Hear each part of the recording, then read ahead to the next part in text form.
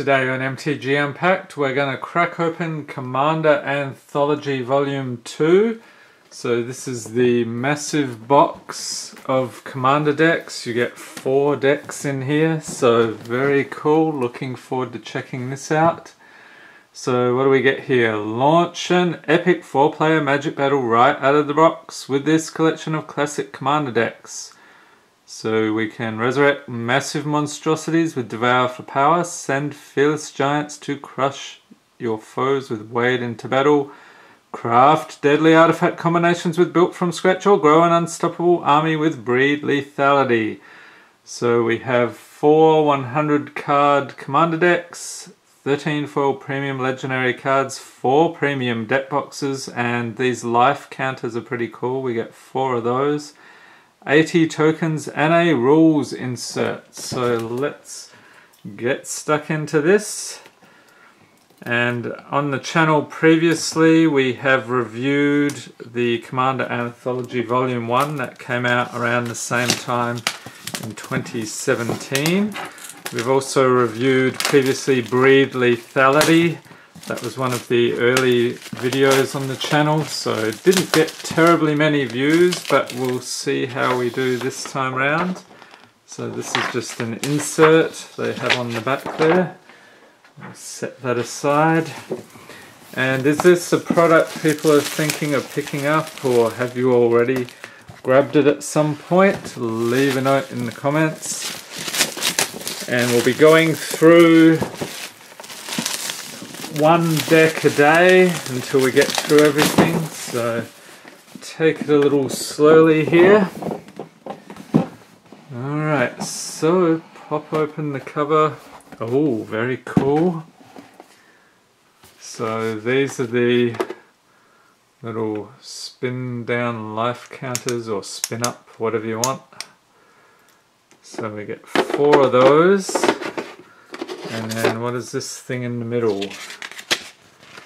Okay, so this is talking about the different commanders. So we have Devour for power, the Mimeoplasm, Built from Scratch, Duretti's Scrap Savant, Wade into battle, Kalemni, Disciple of Iroas, and Breed Lethality, Atraxa Praetor's Voice. So that's probably the strongest and most interesting deck that people will be looking forward to. A little bit about Commander here. If you want to pause that, take a look if you're new to the format. Alright, so we have Wade into battle, Built from Scratch, Breed Lethality, and finally Devour for power. So in this video we'll be taking a look at Wade into battle. And actually this box costs about $150 US. At the time of this filming they're on eBay for about $180, so seems like there's reasonable demand for these, and still though cheaper than buying the 4 decks individually. You're looking at about probably 50 or 60 for each one, except Breed Lethality, that was hovering around 160, 170 last I checked. So I'm sure that price will drop now. Alright, so we'll set this aside and take a look at Wade into battle. Alright, so we get this cool deck box here. And this looks like it's probably a good size for sleeved cards. So if you want to sleeve all those up, that's about the size of a 100 card sleeved Commander deck. Leave a note in the comments if you are not able to fit 100 sleeved cards in there.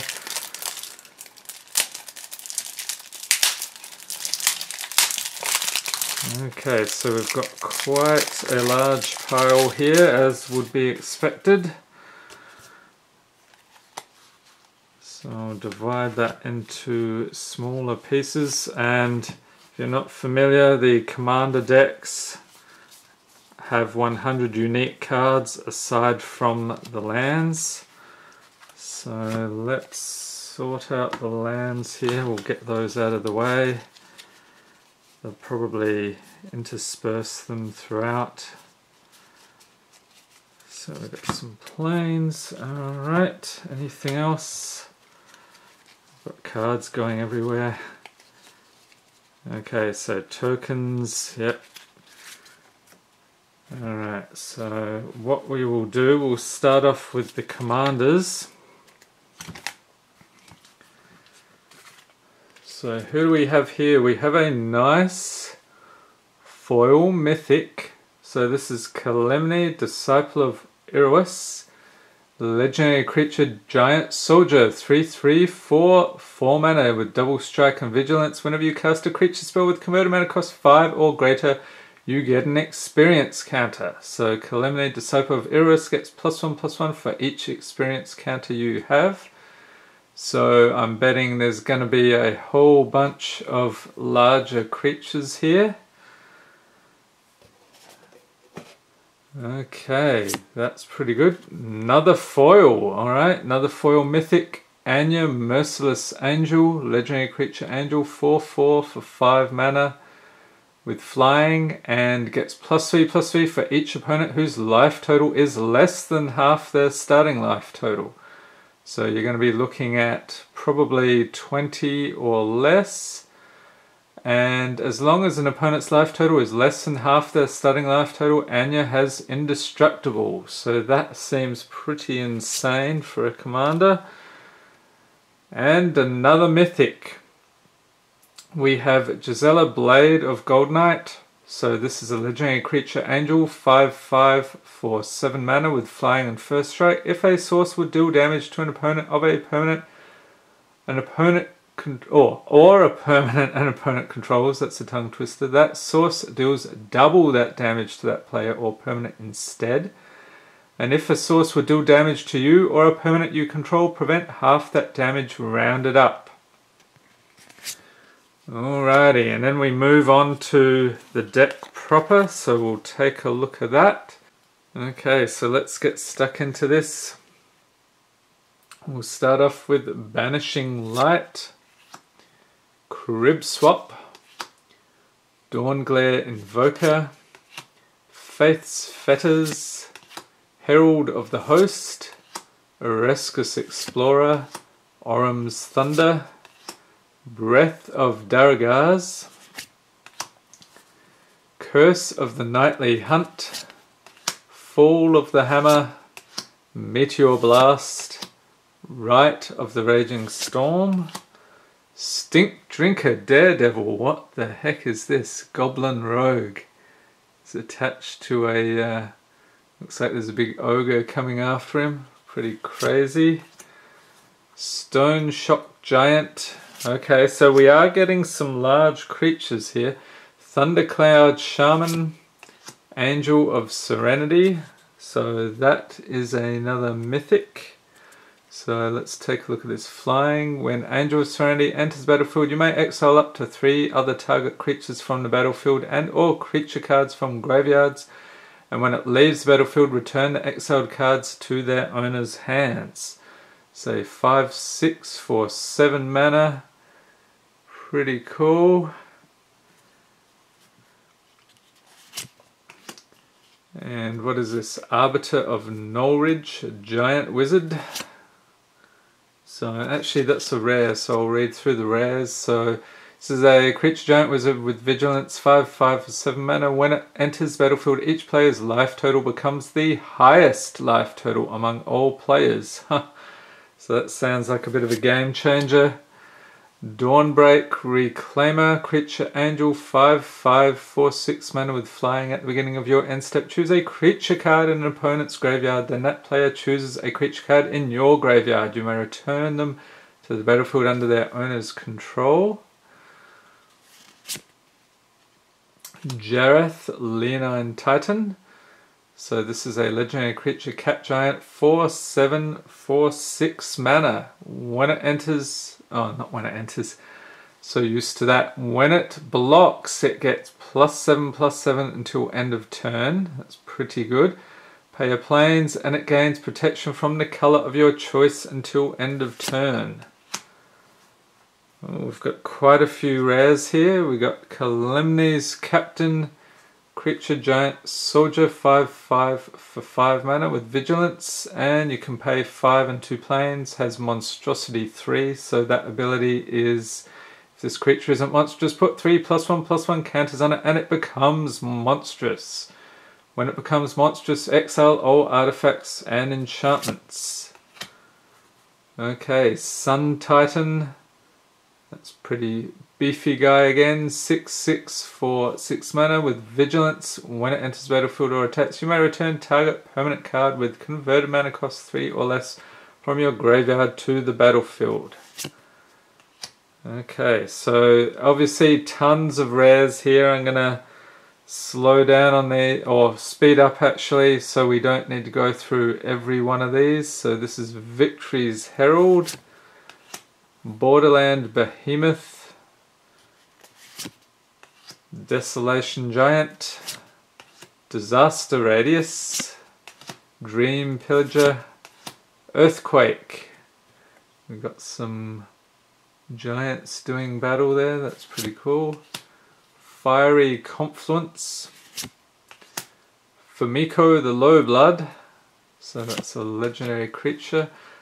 Hamletback Goliath, Hammerfist Giant, Hostility, Elemental Incarnation, that's interesting. Hunted Dragon, and here we have another mythic, Inferno Titan. So creature giant, 6/6 for 6 mana. It gets +1/+0 until end of turn when you spend a mountain. And whenever it enters battlefield or attacks, it deals 3 damage divided as you choose among 1, 2, or 3 targets. Then we get a Magma Giant, Magus of the Will, Sunrise Sovereign, and that is the first part of the pile here. And then we'll continue on. Let's see how we can do this. Looks like a bunch of lands there as well. They may be interspersed. Okay, we get a Taurian Mauler, Warstorm Surge, Blade of Selves, Loxodon Warhammer, Seer's Sundial, Staff of Nin, Urza's Incubator, Ancient Amphitheater, Warchief Giant, Basalt Monolith, Boros Cluestone, Boros Signet, Cold Steel Heart, Dark Steel Ingot, Felwar Stone. And if there's any cards here that really stand out to you, or you've used them before, you've had some crazy games, leave a note in the comments. Interested to hear how that stuff works out for you in Commander. We get a Dreamstone Hedron, Lightning Greaves, Mindstone, Sandstone Oracle, so another one of these weird sphinxes, Soul Ring, of course! Could not have predicted that one. Thought Vessel, Worn Power Stone. Okay, so we've got quite a few Power Stones and so forth. Then they're going to put in some lands, so we get a Blasted Landscape, Boros Garrison, Boros Guildgate, Command Tower, Drifting Meadow, Evolving Wilds, so you can search for basic lands, Forgotten Cave, Secluded Steppe, Smouldering Crater, Terramorphic Expanse. Wow, we've got a ton of different lands here. Vivid Crag, Vivid Meadow, Windscarred Crag, and then we move on to tokens. So let's set those aside, look some more at the mana here. So we have a ton of mountains and plains. So red-white deck, obviously, if you hadn't got that by now. And then the tokens. We have a cool looking goblin, Lightning Rager. That's an elemental creature, so we get a couple of those. Saplings, of course. Probably going to get a ton of those. Yes. Okay, I'm not going to go through them one at a time. There we go. We get some mirrors. How many mirrors do we get? A whole boatload of those. Okay, so I'm guessing we're going to generate tons of mirrors and saplings and giant creatures, all manner of things like that. Okay, so that was the Commander Anthology 2 Wade into Battle. So very cool. And this one actually came out in 2015. So what they're doing here is reprinting older Commander decks. Because what tends to happen is the prices shoot through the roof, especially if they're popular decks. So I think it's much appreciated that they're releasing some of these, getting these decks back into circulation. And I hope you enjoyed this video. If you did, give it a thumbs up. Hit the subscribe button for more Magic the Gathering unboxings, and be sure to tap the notification bell to be notified as soon as new videos are released. And coming up, we have a bunch of the others, so we've got 3 more decks here over the coming days. We'll take a look at each of those, and leave a note in the comments if there's one in particular you're excited to see, or one that you have used in the past. Alright, thanks for watching and have a great day.